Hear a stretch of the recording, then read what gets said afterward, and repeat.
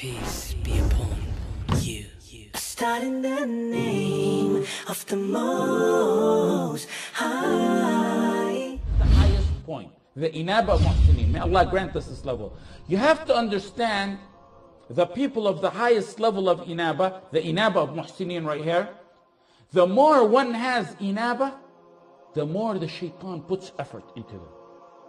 The more the shaitan plots. You would think that otherwise, but it's the more the shaitan plots against these people.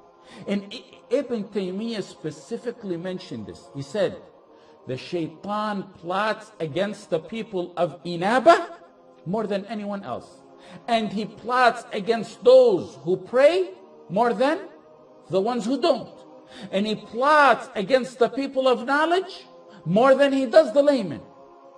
That's the reason why sometimes students of knowledge, students of ilm, and worshippers get wiswas, and they get doubts. They get doubts more than what others get. More than others who don't follow the guidance. The ones who follow the right path get more wiswas than them. More whispers from the shaitan. Imam Ahmad in al-Zuhd, in Abu Na'im in al-Hulya, in Ibn al-Qayyim in al-Wabil al-Sayyib, and Ibn Taymiyyah mentioned it throughout the Fatawa.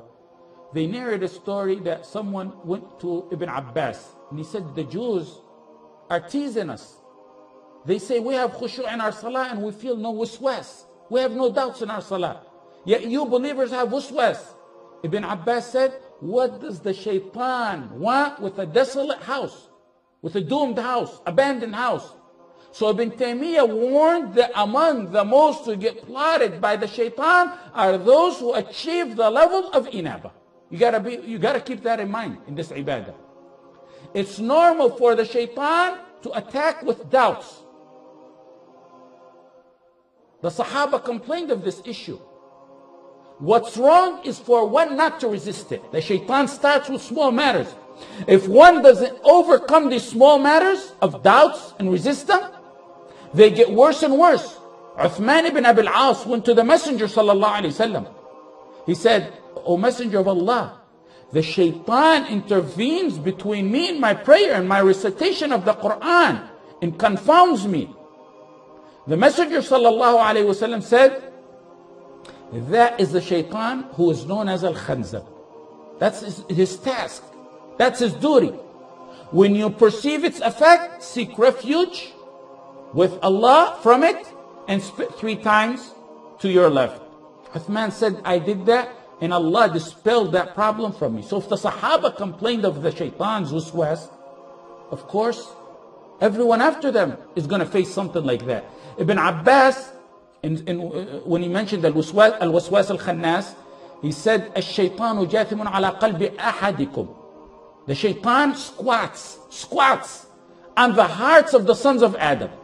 When one is mindless of the remembrance of Allah, the shaitan does waswas, whispering. If he remembers Allah, the shaitan withdraws, khanas, from the whispering. That's why it's called al-waswas al-khannas.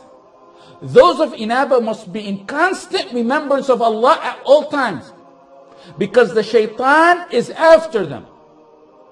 Some get mild doubts, some get average doubts, some get extreme doubts. And some get them in the matters of worship. Some get them in the matters of belief.